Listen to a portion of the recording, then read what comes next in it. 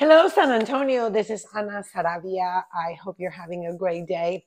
Wanted to come to you today because we're gonna start a group and a series of videos to try to bring some light to the people that are moving into San Antonio. San Antonio is a multicultural city, without a doubt. In fact, the majority of the people that live now in San Antonio, for the most part, they're Hispanics. They're the biggest group. I'm one of them, obviously. Thank you for stating the obvious. Anyway, but there's a lot of other ethnic groups or other, foreigners that are coming into San Antonio. Why? Because lately the growth of San Antonio has been geared a lot to the medical field. The medical center here in San Antonio is, you can compare it to that one in Houston. And the great thing about it is that it's kind of spread out with two main areas as a medical center here in San Antonio.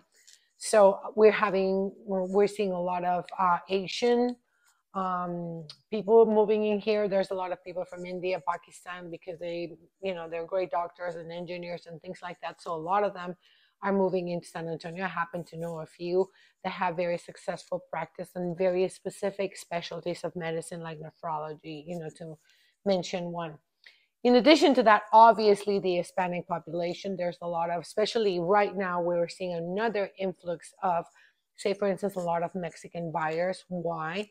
Because the parity between the peso and the dollar, it's to the advantage of the peso. We've seen it as high as 22, and right now being November 2023, between 16 and 17, kind of going in that parity.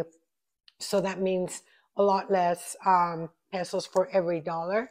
So in my experience, again, at this time of the year, the last 3 clients that I've closed are cash Mexican nationals, which that's not to say that there's a lot of them who do financing, but the reality is that a lot of those buyers, a lot of those international affluent buyers, they are buying here and they're not being affected by the interest rates. So this video is mostly for them. Once you decided to come into San Antonio, where do you live? So I'm going to go through, each one of the major areas, if you will, of San Antonio and explain to you why or how those areas operate so that you can have a better idea to make San Antonio your home. So as we say, we're going to create a Facebook group that again caters to the people that are moving into San Antonio, whether it's from another country or it's from another state. Why come to Texas? Thank you so much for watching, and please stay tuned for more videos to come.